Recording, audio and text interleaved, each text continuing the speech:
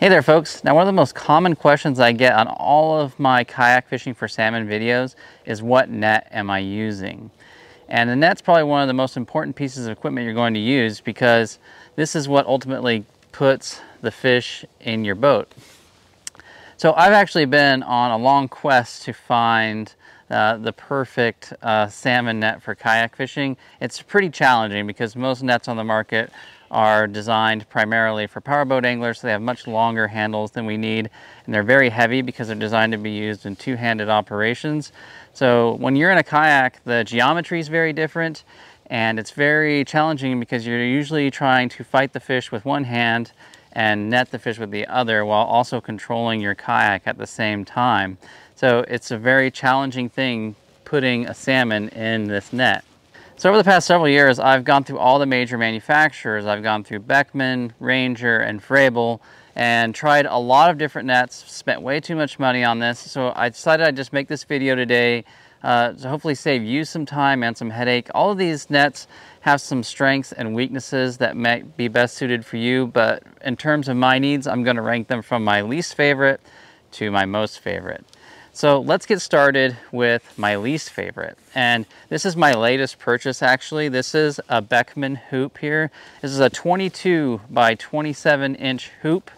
They all measure them kind of differently. So even if you buy standard hoops, they might actually be a little bit wider than they say. Rarely are they actually narrower than they say. So I'll give them that much credit.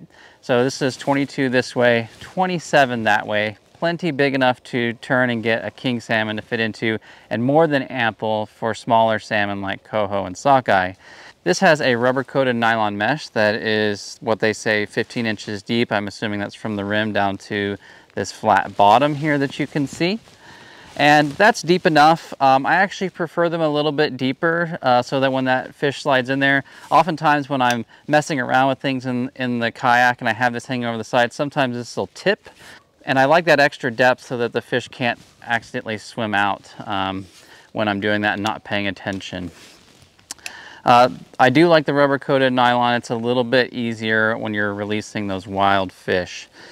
Now the hoop section of this Beckman net will set you back around $70.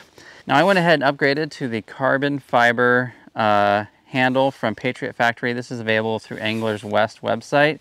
I got a custom 4-foot long carbon fiber handle. You might be, well, why did I do that? Well, one of the big challenges when netting a salmon is just the weight of these things. They're very heavy. They especially tend to be a little bit heavy on the end just because of the net itself adds quite a bit of weight.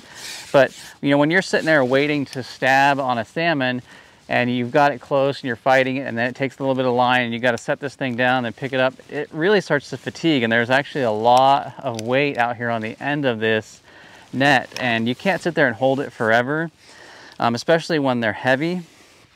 And so I'm always looking to go as light as possible. Also, a lighter net's more likely to float rather than sink right away. This is a sealed handle, so it does trap some air. It's going to help prevent this thing from sinking really quickly because there's just one tiny hole to accommodate the button up here. So this does slide like any other handle. So the handle itself does help reduce the weight overall, but this hoop here on the end is very, very heavy. I went with a 48-inch handle. Generally, I'm going to stick between 36 and 48. I find 48 to be just about at the maximum length. I'm going to prop that handle up against inside here and the inside of the arm to give me a little bit more support when I'm going to stab for a fish. So overall, this net weighs 2.4 pounds, which is fairly light, especially for a handle length of 4 feet.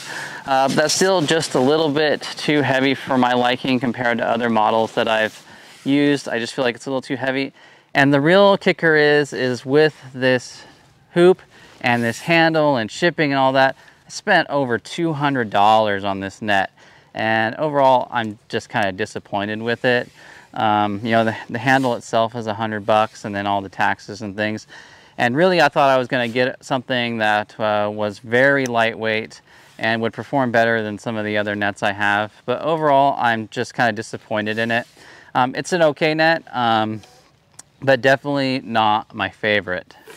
Okay, up next is my Ranger Tournament Series True Blue net. Now this is a 48-inch handle that I actually cut down just ever so slightly to 40 inches. And the reason I did that is because this thing is very heavy. Now it's the largest hoop size of any net that I own for salmon. You know, you can get the massive hoop sizes if you want to go up, but the bigger the hoop size, the more weight you're going to be dealing with. My goal is to minimize the amount of weight, so I have a lighter net that I can more easily handle and hold on to when I'm fighting those fish close to the boat. Like the Beckman, this is a rubberized nylon mesh, but much deeper, this 24, 25 inches to the bottom of this flat mesh. So it's very deep. When a fish goes in here, it's gonna stay in here. I don't have to worry about it bouncing out or anything like that. They also have this, just comes in a black version as well, but the blue is kind of sexy out there. And it also adds to my visibility as a kayak angler because it is very bright. It has an octagonal handle rather than a round handle like the Beckman handle. And because of that, when you're sliding this, you don't have to worry about it getting off of the button, so you don't have to try and find that button in there. So you can just slide it straight down. It's always going to be on the right track. It actually only retails for about $70, $80 online. Most of them I've seen have been closer to $70, so it's a pretty good value. The only thing I don't like about it is that it's extremely heavy. These octagonal handles, I mean, they're very robust. They're not going to bend or break on you. But this thing weighs 2.8 pounds. That is just very heavy. When I'm trying to reach this thing out, I just feel so much force pushing down on it because of all of this rubberized nylon mesh. It's extremely heavy. Additionally, and like the Beckman net as well, is they have these little rubberized bumpers here on the end of the handle. Now these things add quite a bit of thickness, and on most standardized kayaks, these things just barely fit into the vertical rod holders behind you. So when I'm reaching behind me, I got to get that pull angle just right, or else these things catch really bad. I end up a lot of times cutting these things off and adding my own rubberized wrap on there like you would use for like tennis rackets or something. And it does catch, and it can actually crack your rod holder that's embedded in your kayak. I've done it. I've actually broke two this way. These things are just a real pain. So you either have to cut them off and add your own, or go with a different brand that doesn't have this oversized rubberized piece on the end. It doesn't really add anything for me. And when, like, it's designed for, you know, somebody to be holding it and stabbing like this with their buddy on the boat. We're not doing that in the kayak. We're doing something like this, right? Like if they wanted to put rubberized pieces, they should put it up here, because a lot of times we're bracing this up against her forearm and stabbing. This is where the grippy part should be. We don't grip down here. That's just crazy. I mean, my wrist can't handle that. So it's not really designed with kayakers in mind, and that's part of the problem, right? Nobody's paying attention to our needs in that industry. That being said, still a really quality net, great customer service. I've worked with Ranger nets a lot, and I've had no problems with them. When I've had issues with their nets, they've replaced components quite quickly without any question. So a good brand, just not exactly what I'm looking for when it comes to a salmon net. Okay, and my third and final and favorite net is my Featherlight net. And this is actually the Fraybill Scoop net. This thing weighs absolutely nothing. It's an amazing net, especially for its cost. This thing will retail for right around $60 to $65, so it's a really good value net. And it only comes in one size. It's a 21 by 25. They measure across the middle here, which it is 21, but the net actually flares outward a little bit towards the end. So you actually are closer to like 23 or 24 at this entry point where the fish is coming in. You've got this deep 25 here, so you've got plenty of space to slide a king salmon in there. It comes with a 36-inch aluminum tube handle. This is an older model, so they have this rubberized end on it, but it's thinner, so it goes in and out of the rod holders a lot easier. The new ones just have a cap, and so the metal goes all the way to the bottom, and it fits in there really nice. It has this very interesting scoop design, which I find to be great for the type of angle that we stab at, because we're stabbing at that shallow angle.